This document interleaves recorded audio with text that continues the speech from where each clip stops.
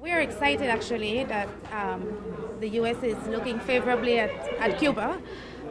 We have always maintained relations with Cuba in many programs, tourism being one of them. We think that the impact on Belize could be positive. We have two different types of products and we have a different market. So Cuba is a mass tourism market, Belize is a niche tourism market. So we don't think at all that the opening of Cuba will adversely affect the type of traveler that comes to Belize. No, ma'am. Also, Cuba is a cruise tourism destination as well, and it is closer to the southwest.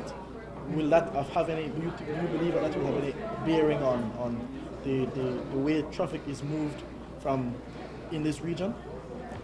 There might be looking at new itineraries. Belize is special, and I'll tell you why. A cruise ship is in Belize for 8 hours, or in any destination. Belize, in terms of has a very diverse tour options, and it's close to get there. So you can do many tours within the 8-hour period. That is really Belize's unique and competitive advantage over any other destination, Cuba included. So I don't foresee at all that Cuba opening up and being a cruise port itself will affect what Belize has. What Belize has is very special in terms of product, but also in terms of time to travel to and from a particular site.